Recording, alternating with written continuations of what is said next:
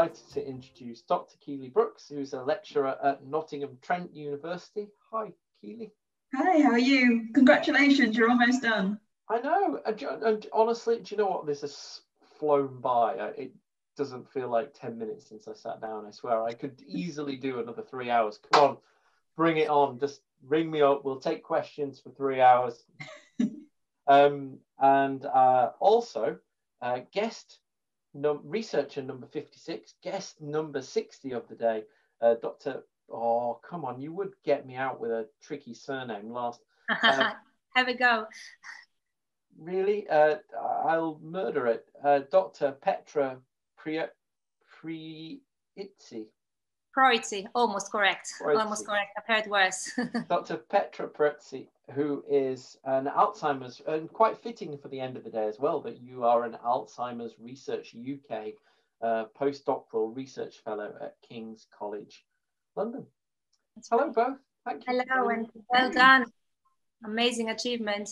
That's honestly, as I say, it really has been easy, and all the researchers I've spoken today have made it easy because you've all been so fantastic and sharing and very eloquent, and it's easy to talk to people that are comfortable talking. There's been no awkward silences until now, unless you two are about to let me down. Are you awkward? Am I going to have to ask loads of questions to fill this next 21 minutes? Yeah. You have to try us. Keeley, I'm going to come to you first. So we're back to the hard science. You work in DNA extraction and genetic analysis, which Brains for Dementia Research. Again, do you know what? BDR has come up so many times today. Yeah, it's a wonderful cohort. Please go on, tell us about your work. Okay, so I've been working with the BDR for the last 5 years, and I've kind of been in charge of DNA extraction. So as they are collecting samples, both blood and brain, our lab has been taking sections of those samples and using it for DNA extraction. And then we have been using that for genetic analysis. So we've been doing some whole genome sequencing, some exon sequencing, RNA sequencing, and some genotyping on the neurochip, and doing what is now a very popular analysis called polygenic risk score, trying to find the genes, the genetic variants that may be able to predict how likely you are to get Alzheimer's disease, even as young as 30. And we've heard from several of the researchers today that actually we're now looking at prevention, and the damage is occurring to the brain decades before the symptoms are showing. So we can find a simple, cheap way of identifying those at high risk. We can follow those up, maybe get them some interventions before the symptoms even start. So you're not just looking at the brains of people who've gone on to, you're looking at not just people who've gone on to develop Alzheimer's. No, that is the beauty of the Brains for Dementia Research cohort. It's voluntary, and we have a large number of controls. And because we get the tissue post-mortem, we have neuropathology on all our samples. So we know the level of plaques, we know the level of tau, we have cognitive scores for them, we have diagnosis for them. So we have a large number of controls and super controls, if you like, where they have no amyloid or tau pathology. And then we've got really detailed pathology on people with Alzheimer's, but not just Alzheimer's. We've got Parkinson's, we've got FTD, we've got vascular, Lewy body dementia. We've got numbers of everything. So it's a really nice new cohort.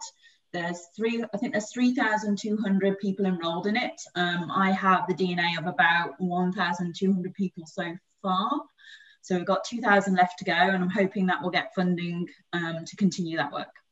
So this is connecting the DNA for people while they're still alive and yeah, so some of these people are still alive, and I believe they are taking, they're involved in other studies to do with maybe diet, exercise, lifestyles, imaging. And so the genetic data is available for that on the, well, it will be on the Dementia Platform UK. I'm hopefully getting it up there this month. So wow. That the genetics, which can be the backbone of so many things and how the body responds to different things, people can actually get that data and put it into their analyses to hopefully try and fill the gaps. That's fantastic. So it is actually do you actually work for the Brain Bank? Are you just their biggest fan? No, I'm just there. I was employed on. I was employed as a postdoc on by the Alzheimer's Research UK for 5 years. This funding came to an end last year, or kind of. But then I got a permanent job at Nottingham Trent as a lecturer, and I'm just aiming to carry on this work and keep it going, essentially. So do you mix lecture now? Are you having to mix lecturing with your? You still get to go in the lab as well? Yes. So I have my small little lab, which I'm still trying to build up. Most of my samples and everything are still at University of Nottingham, which is where I was previously. So I'm working in collaboration with Professor Kevin Morgan there, carrying on doing the DNA extractions and the genetic analysis, so we can have a really nice cohort with the data out there freely shareable to all the other researchers, so that together, collaborating, we can actually find some way forward. That sounds to me like quite a unique role. I can't imagine there are many people that are mixing those two things that you're doing. I mean, are the students you're lecturing also working in the same space? Not necessarily. I do have a couple of project students every year that do some of the bioinformatics for me, some of the analysis for me. In the past, I've had students do, PhD students do some of the lab work with me, but yeah, I'm juggling both roles now, so that's a lot of work. Challenging.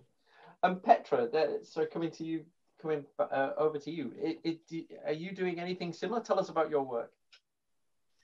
So there are some similarities actually, and I'm really happy I'm here with Keeley, to be honest, because we are using PDR a little bit. So I'm focusing on multi-omics predictors of Alzheimer's disease mainly, and I'm focusing on metabolites. So would you like me to elaborate a bit on metabolites, what they are? So metabolites, so they can sit on the skin as well, right? And because I remember there's a study published, was it a couple of years ago, they can diagnose Parkinson's from metabolites. So they are very small molecules. They're small molecules and they're present in every cell in your body. Yeah. And so usually the type of metabolites we are interested in are lipids, for example, cholesterol, triglycerides, amino acids, or vitamins. And they are very interesting because they are the final products of biochemical reactions in your body. So they're controlled, for example, they're affected by your genes, and they're also by environmental influences, for example, your diet. So they are actually very near to what we call the phenotype, so what we actually see. So they can provide something like a snapshot or a fingerprint of early dementia, or what happens before dementia or during dementia. So I'm very interested in metabolites, especially those in blood, because they're very easily accessible and they're very relevant. For example, lipids are very relevant and important in Alzheimer's pathology, and also because they are potentially modifiable. So what we do is we use Alzheimer's disease cohorts, or we use preclinical population studies, and investigate whether metabolites or combinations of metabolites are associated with Alzheimer's disease or with cognitive decline in midlife. And then we try to see how they may interact with other types of other biological layers, for example, your genes, your proteins. And then what I think that may have some overlap also with Keeley's work is what we try to do is we try to use statistical approaches to tease out a bit cause and effect. So because an association does not necessarily mean causation, so we try to see are there any of these differences we see in Alzheimer's disease, for example, are they because metabolites sit in the causal pathway to Alzheimer's disease, or are they a result of Alzheimer's disease? And then we try to use, again, statistical approaches such as polygenic risk scores, or another approach called Mendelian randomization, to try and disentangle this, because if you are to intervene, you must be sure that something sits on the causal pathway. And also we are trying to see whether they also explain other things like the association of established risk factors such as education. Would it be that because of your education, your diet is different, and then you've got change on your metabolite levels, and then you may have Alzheimer's disease? So this is in a sort of nutshell what we're doing, but we are also now, we are moving a bit from blood, also looking at brain, and we are using BDR, for example, to look at metabolites in the brain. and try to, we want to embark on a study where we actually will be able to use the same individuals before and after, if possible, to see changes in metabolites during life and in postmortem. Oh, well, so that was one of the questions we're going to come back to, because for people who are watching who aren't scientists, it's come up so many times today about various tissues that you can and can't get from people that are alive. We've talked to people using blood and CSF and growing from stem cells from skin cells, but one of the underlying factors was the cells and things from the brain were quite hard to access. So metabolites are something you can gather, you don't have to gather those post-mortem. No, it would be post-mortem, yeah.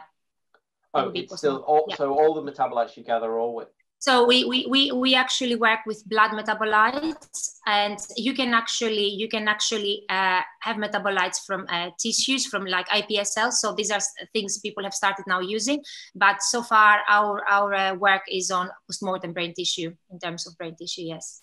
But also from blood from living people. And from blood mainly from blood from living people. So yes, which is it's a type of biomarker. So this is very easy and easily accessible, and we've got local data sets at King's, or we collaborate with UCL, and also UK Biobank is about to provide a big data platform of metabolites as well. Yeah, I mean, you can see how Brains for Dementia Research collects blood from people while they're alive as part of their regular data gathering before. Yeah, I think it's every couple of years, and they do cognitive tests as well. So they're following up people, so they can actually tell when there's a decline in cognitive ability, if it happens, if not. So what are you hoping to find, Petra? What will be the, I mean, what's going to be the exciting thing in the next year for you? What are you hoping to discover? So we've got lots of projects going on. So what we are working on is try to establish a list of metabolites which are associated both with Alzheimer's disease or with cognition in midlife. And then what we try to actually establish is whether they are actually on the causal pathway. So if they are on the causal pathway, this means that in the future, intervening on these metabolites may have downstream effects on Alzheimer's disease. So that's what we are at now. We are trying to using different cohorts to refine our list, and then try to understand whether how they sit on the causal pathway. So thinking right back to what Chris said at the start, thinking about causal pathway. So we're talking about this pathway of somebody that there's a point when somebody goes on and that risk factor becomes higher, and then they're going to go on to develop a dementia of some kind. And so trying to get these metabolites early on, I guess, so you can understand what they're telling you. Is that? Yes. So one of the things we're doing is try to get them early on. So we are investigating them in middle life. So try to see, and then because we've got population studies where individuals have been followed up for a number of years, so we can see whether they're associated with later on dementia or cognitive decline, but also because of the use of big genetic studies and big metabolite studies as well, we can actually use some statistical approaches which can tell us in a sort of mathematical model whether metabolites are actually causally associated with Alzheimer's disease. So in that scenario, you don't necessarily need a longitudinal study. You can just have a case control study. So I'm just trying to think about how some of the questions came earlier. So other people earlier have explained how microglia were cells that were swimming around in the fluid of the brain, and they were going to eat up the bad bits, and how the protein gathered in certain ways, and we've had those things explained to us. Can you explain to us where a metabolite sits within that? Is a metabolite a part of that cell, or is this something else that's going on in the brain? It depends on the metabolite.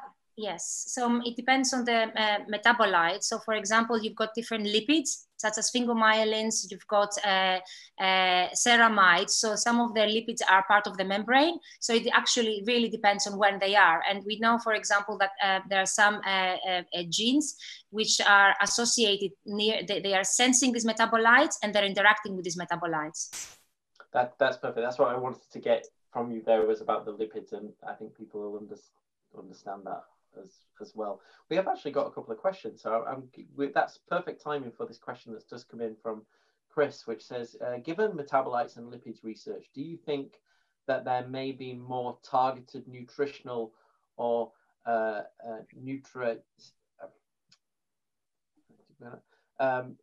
interventions for dementia? Can you see the question as well?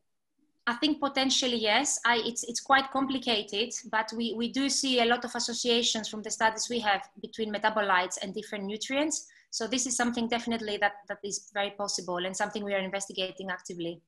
He asks about neurocortical interventions for prevention or otherwise. So I'm going to come back to you, Keeley. You were talking earlier about your labs just getting going. So what are your hopes for the coming 12 months? What have you been affected by COVID as well? Are you managing to get going?